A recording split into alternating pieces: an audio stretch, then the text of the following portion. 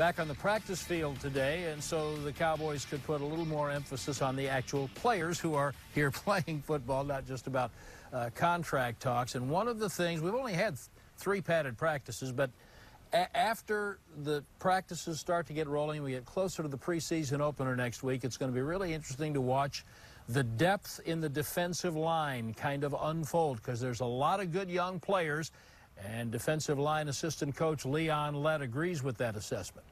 Well, it's just the first couple of days, but it feels like we got a good group of guys that are working hard. They're serious-minded, doing a good job right now so far. Are there any of the young guys that really impress you so far? I'll tell you what, I think all the young guys are impressing me, really, to be honest. I can't just pick one guy because they're all, contributing and working hard, doing a good job. Well, really. Let me throw a couple of names at you, and you just tell me some pluses and minuses. Nobody drafted Wise, but he seems to have some upside. Yes, Wise is one of the guys that he flashed coming out, and we knew he had some skills, and he's showing up, and he's showing it so far. What does he do best? Rush the passer, he plays the run. He's doing a good job. Good pad level, very smart kid, doing a great job. Joe Jackson. Joe Jackson, we like him. He's strong, he's powerful, he's working hard.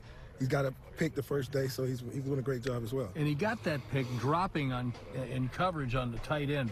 Was that a skill that you knew he had? Yeah, we knew he was a good athlete, and we knew he's doing a good job. He really is. How about Jelks? Jelks, we like him. He's a 7th-round pick, man. We saw something in him, and he's working hard, and he showed up the first couple of days. He really has.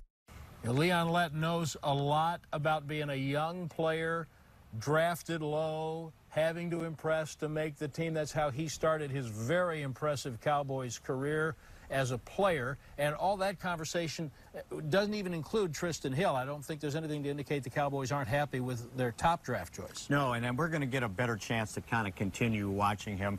Now, he's been running with the second team defense, which means he's running against the second team offense. He does get every once in a while a first team defensive snap. So as we progress here in training camp, we'll get a better idea of just where he is on that defensive line. But you're right, Brad. The depth on that defensive line, I think, is remarkable. And if you think what they've been doing so far, and there's no DeMarcus Lawrence out there, there's no Tyrone Crawford out there, so these guys are getting invaluable opportunity to be able to do things that they normally wouldn't do if those guys were practicing. When you talk about Hill, Jackson, and Jelks, plus Wise, who is an undrafted free agent, that's 4 rookies who have a legitimate chance to not only make this team, but to be in the rotation. This will be something to watch as we go forward.